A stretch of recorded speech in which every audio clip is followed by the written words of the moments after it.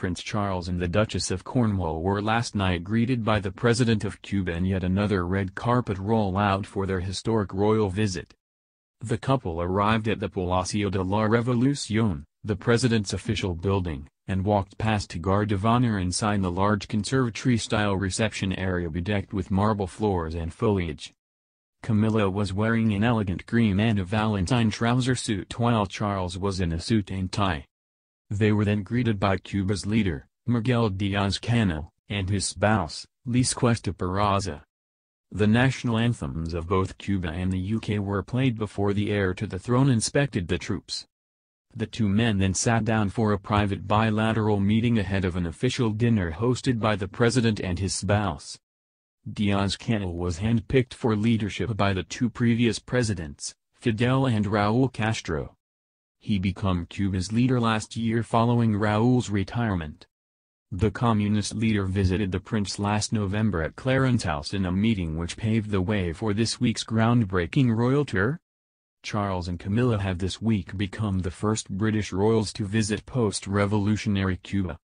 Earlier in the day Charles and Camilla enjoyed a walking tour of the old town amid chaotic scenes, and the refrain of Guantanamero wherever they went.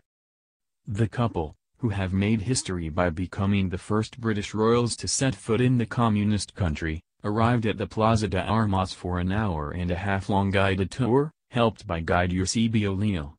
Wandering around the leafy square, surrounded by picturesque ice-cream-colored buildings, many dating back to the 16th century, the royal pair looked entranced. The couple, who are being followed by a small British media contingent, were greeted by dozens of jostling Cuban television cameras and photographers taking a keen interest in their historic visit, leading the clearly bemused Charles to comment, "They are very energetic, these press people." Old Havana was founded by the Spanish in 1519 in the natural harbor of the Bay of Havana and will celebrate its 500th anniversary later this year.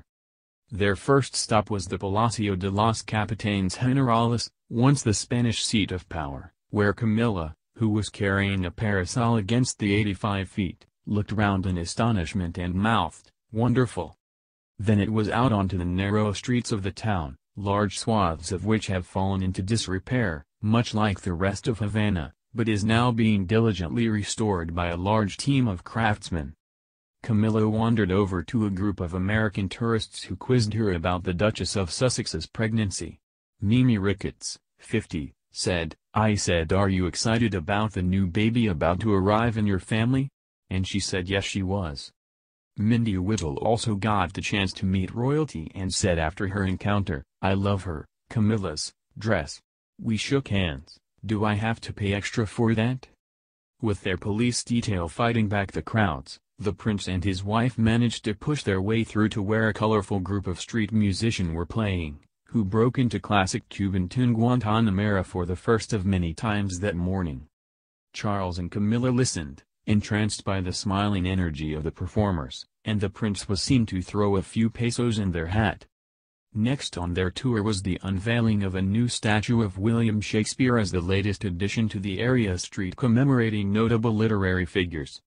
They also stopped off to see a female-run bicycle rental business, Habisi. The couple then went their separate ways, with Charles popping in to see the team of architects that are overseeing the restoration of Old Havana, including Ellen Penton, 25, who recently enjoyed a summer school at Charles's Prince's Foundation for the building community. "It was amazing, I have never experienced anything like it before," she told the clearly touched prince. As he walked along the beautiful Calle de los Mercaderes, a cobbled, car-free street, he reached to shake the hands of dozens of well-wishers. "Oh! Oh!" shouted one in order to stop Charles in his tracks. "I'm so pleased to meet you," he said, before peering inside Café Bohemia, in the iconic Plaza Viejas. Inside the Escuela Taller de la Habana, a school teaching young people the skill of restoration through traditional arts, the heir to the throne broke the habit of a lifetime and gave his autograph, on a piece of plaster that will be used on the restored National Capitol, a local landmark building. "I'm so sorry to have interrupted your work," he apologized. Outside he unexpectedly popped into a local barber's salon Creo, where he sat down in an original 1950s chair. Owner Josephine Nando's desperately tried to get him to let her cut his locks, please, just a little bit. She begged, clearly eyeing up the royal baronet. No, no, the prince demurred, adding laughingly, I've just come in here for the air conditioning. He managed a few minutes' respite from the heat and the crowds in a small cafe on Calle Tinti, but then pressed on to meet up again with his wife for a recital at the church and convent of St. Francis of Assisi, where they watched a rehearsal by all-female chamber music group, Camerata Romu. He managed a few minutes' respite from the heat and the crowds in a small cafe on Calle Tinti, but then pressed on to meet up again with his wife for a recital at the church and convent of St. Francis of Assisi, where they watched a rehearsal by all-female chamber music group, Camerata Romu. Camilla carried a parasol to ward off the searing sun, but Charles managed to keep cool in a shirt, tie and suit during their walkabout. Meanwhile, the Duchess of Cornwall made an impromptu diversion from her official program to listen to a traditional Cuban band during a walkabout in Old Havana. As she made her way from one engagement to another in the historic center of the capital, her attention was caught by the sound of a band playing a bar. She stepped into the bar, where she stood there entranced for 5 minutes as the band played a couple of traditional numbers, tapping her toes and, possibly, enjoying the fact that the bar was rather cooler than the streets outside. "They were brilliant, weren't they?" said Duchess. "I loved them." The first stop on her solo tour was the Hogar Maternity Hospital, an opportunity for Cuba to show off the health care of which it is so proud. There she met women who are inpatients at the hospital months before their baby is due in cases where doctors believe that the developing fetus needs close monitoring. The Duchess asked one woman when her baby was due, and was told July. "I was born in July," the Duchess said. "It's a very good month." Another told her she was having twins. "I've got twin grandsons," said the Duchess. "It is very nice to have twins, they can look after each other." As the Duchess made her way through the crowd, shaking hands with a line of people, she met a living statue, a man standing stock still in a suit painted bronze, who presented her with a rose and kissed her hand.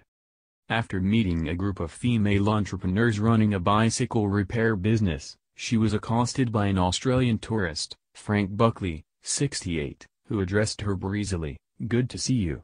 How are you enjoying it?" He said afterwards, "She said she had not been here long. She looked to me a little but puffed. But she had no trouble walking up to me and shaking my hand." Her last stop was a children's theater group, La Colmenita, where she was greeted with a lineup of children in bee costumes. One managed to get a kiss off the Duchess, who swiftly found herself giving a line of children a kiss. Inside the auditorium of the Teatro de la Orden Tercera, she settled down to watch a girl singing the Beatles' Let It Be. Or, possibly, Let It Be, for by the second verse the girl's demure solo had turned into a riotous performance, with little bees dancing energetically on the stage and throughout the auditorium. By the time of their third number, El Cuarto de Tula, a Cuban song made famous by the Buena Vista Social Club, almost the whole of the audience was up and dancing, with just the royal party and a handful of people around them remaining in their seats. Prince Charles and the Duchess of Cornwall were also given a taste of true Cuban culture when they visited a community center in Havana that was originally a water tower. In a feat of architectural engineering to impress a prince, the Moralando Center has become a hub of creativity for Cubans young and old. After being given a tour of the vibrant community center by its director Manuel Diaz-Baldrich, the royal couple were treated to a series of performances including a traditional dance by little Cuban girls wearing dresses out of brown paper. "It's amazing what you can do with brown paper," joked the prince. "They actually look very elegant," he added, to which Camilla added, "They were really brilliant." Camilla was then given an impromptu hug by a girl suffering with Down syndrome after children from the special school of Camila Cienfuegos put on their own dance recital. They then met with children learning about filmmaking with the help of Camera Chica, a British Council project for audiovisual creation in Cuba. Then it was the turn of adults to take to the stage, with soprano Elizabeth Carmona Mina impressing with an operatic performance and J.M. Clark Perez bringing the house down with the Latin classic Yo Soy El Punto Cubano. The event ended with the royal couple being given a tour of the inside of the water tank, which had been decorated with artworks by the local community. They then performed the royal ritual of singing the visitor's book. The socio-cultural project Moralando is a local initiative run by a small group of artists and neighborhood residents dating from January 2001. Their main objective was to improve the quality of life of the community through art. Moralando has free workshops on painting, dance, popular music, percussion, audio-visual and handicrafts aimed at gathering children, youngsters and elderly people. Prince Charles also spent some time in the ring with young Cuban boxers to find out how the communist island punches well above its weight in the world of boxing. Charles stopped off at Rafael Trejo Gym and met youngsters mid-training session. Heavyweight Noel Hernandez said, "It was a real honor to meet somebody as famous and important as the Prince of Wales and that he took an interest in our gym." The prince asked the boxers about their diet and training regime. "Do you eat salads and protein?" said Charles, who is remarkably fit for a man of his 70 years. "I suppose you enjoy beating our British boxers?" Charles joked while feigning raising gloves. As of 1992, there were over 16,000 boxers on the island. Across Cuba today there are 494 boxing coaches and 185 facilities. Of the 99,000 athletes in Cuba currently, 19,000 are boxers, including 81 of Olympic competence, even though only 12 make the Olympic team. Boxing originally arrived in Cuba as a tourist attraction, mainly as championship bouts between North American boxers during the high tourist season. In 1909 Havana had its first professional fight. In 1910 a Chilean named John Budinich established the first boxing academy in Havana. 2 years later government banned boxing due to the violence on the streets between blacks and whites. Boxing matches had to go behind closed doors as it grew popular throughout the island. Despite the banishment of the sport at the time, for the lower classes, boxing constituted a possible ticket out of poverty as well as steady and reliable entertainment. By 1959, Cuba had 6 professional world champions who were considered to be the founding fathers of boxing as well national heroes of Cuba. These fighters included Gerardo Gonzalez, Benny Parrott, Eligio Sardinas. In spite of the sport's promise of prosperity, the Cuban boxers who earned a lot of money in the ring almost commonly died impecunious. Some boxers also had ties with the mafia and other sources of corruption. Cuba's boxing reputation also drew foreign boxers as well, such as Jack Johnson, Jack Dempsey, Jess Willard, Joe Louis, Joe Brown, and Sugar Ray Robinson. Although Cuba had traditionally done well in professional boxing, it did not win an Olympic medal in boxing until after 1959 due to considerable resources being devoted to the development of athletes as a result of the Cuban Revolution. Later, Cuba's acclaimed ballet star Carlos Acosta will also welcome the couple to his dance company. The royals will watch 2 performances by members of Acosta's group of performers who have won worldwide acclaim since the dance company made its debut in 2016. Acosta is artistic director of Birmingham Royal Ballet, which Charles supports as president, and was principal guest dancer for 17 years with the Royal Ballet. There are no plans for the royal couple to meet Raúl Castro, the brother of Cuba's former communist leader Fidel Castro who died in 2016, but the prince and his wife will be guests at a dinner hosted by the country's President Miguel Díaz-Canel. Charles met Cuba's president in November last year at his London home, Clarence House, when the foreign leader visited the UK with the delegation of senior ministers. He is a fan of the Beatles and while staying in the St John's Wood area of London during the trip, visited the famous zebra crossing that features on the group's Abbey Road album cover. Cuba is famed for the boxing champions it has produced over the decades and Charles will visit the Rafael Trejo Gym and meet fighters sparring in an open-air ring. Diplomatic sources described the couple's arrival as a very special moment for the UK and said it came at an important time for our bilateral relationship with Cuba. It will enable us to engage in a way we can develop our political dialogue with the Cubans, government to government, they said. They acknowledged that it came at a tricky time, particularly given President Trump's decision to row back from Barack Obama's tentative rapprochement with Cuba and support of the regime in Venezuela. Trump has described the malign President Nicolas Maduro as a Cuban puppet. But the source said, "We hope this visit will give us a stronger platform to do more in our priority areas of cooperation. We also believe that by engaging in this more energetic way we can develop a better dialogue with Cubans both on agendas of cooperation in terms of projects, commercial opportunities and investment, but also in terms of our political dialogue." The source said the royal visit was being seen as a way for the British government to engage more energetically in Cuba. They said, "We see this as a way of entering into dialogue with the government on issues that we agree on but also on issues that we differ. This is particularly important given recent developments in Venezuela. We are also very conscious of the human rights problems in Cuba itself." Referring to a potential clash with U.S. President Donald Trump over the royal visit, the source said, "We are very conscious that the UK and EU approach to relations with Cuba are fundamentally different in some ways to the US approach, even though we share a lot of the same values and concerns. But the way the US is driving its policy on Cuba is not about engagement. Our general policy on Cuba is in contrast to, and is going in a different direction from, what the US is trying to do.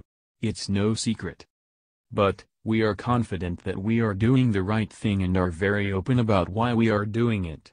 Our very close relationship with the US enables us to have that dialogue and make clear what we are trying to achieve." Kate Allen, Amnesty International UK's director, said, "While Charles and Camilla aren't formal representatives of the government they obviously have influence, and if they can use their visit to Havana as an opportunity to raise human rights issues that would be most welcome." Despite some reforms in recent years, Cuba still locks up dissidents and human rights activists, places draconian restrictions on freedom of speech, and blocks people's access to the internet. If the opportunity arises, we'd really like to hear Charles and Camilla say something about the need for Cuba to allow its people greater freedom. Yesterday, after being welcomed at the airport, the prince and his wife started their visit by laying a wreath at the memorial for Cuba's national hero, the revolutionary essayist and poet, José Martí. British Ambassador to Cuba, Anthony Stokes, said, "As the British ambassador to Cuba it was an honor to accompany His Royal Highness in laying a wreath at the tomb of José Martí. This historic royal visit is about strengthening our bilateral relationship and looking for opportunities to work together on areas where we see mutual benefit. It also provides a great foundation for broadening dialogue in areas where we agree and also being able to have honest conversations in areas where we disagree."